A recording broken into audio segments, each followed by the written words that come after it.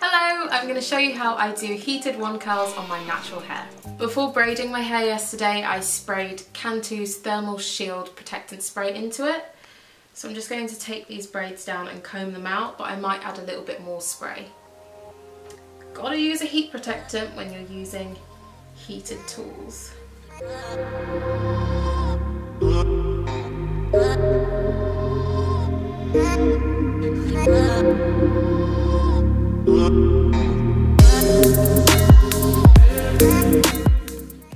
Changed my parting over, and now I'm just going to comb out the braids to give myself that heatless blowout look.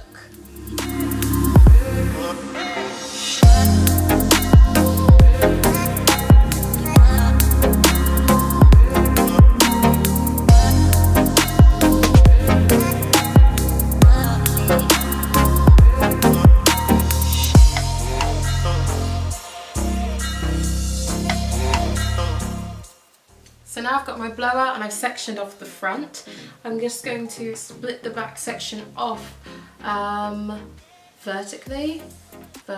horizontally, and work in kind of medium-sized sections to create a curl.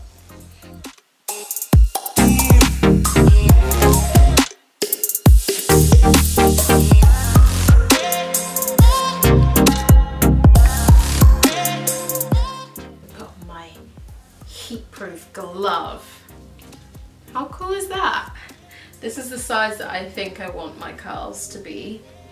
I'm going to take my wand curl. This is a 19mm barrel, and I'm using it at around 180 degrees Celsius or 350 Fahrenheit.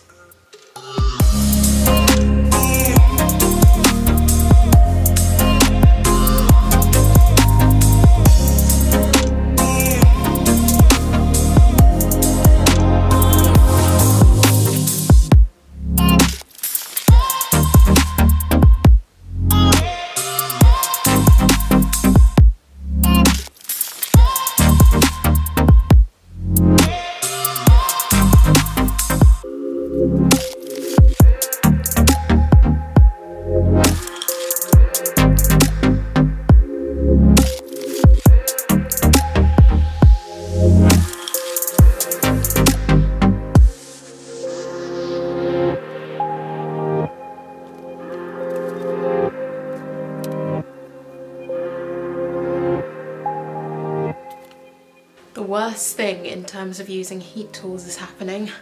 My arm is getting really tired. Just to show you, this is what it looks like when you wrap the hair around the barrel flat versus if you twirl it around the barrel. So that's what it will look like if you twirl it around the barrel in a rope-like fashion, twisting as you go along.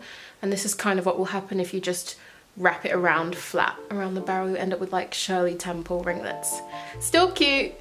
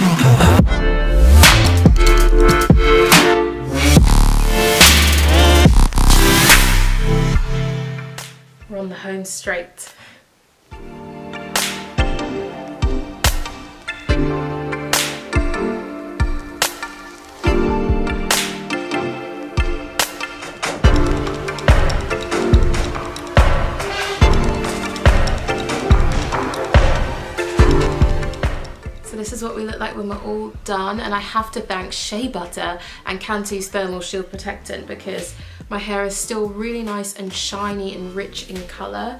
Lots of really nice ringlets that have held really well thanks to the barrel that I used. And I'm going to separate it out a little bit, but not too much, because I do actually quite like the little ringlets that it's created.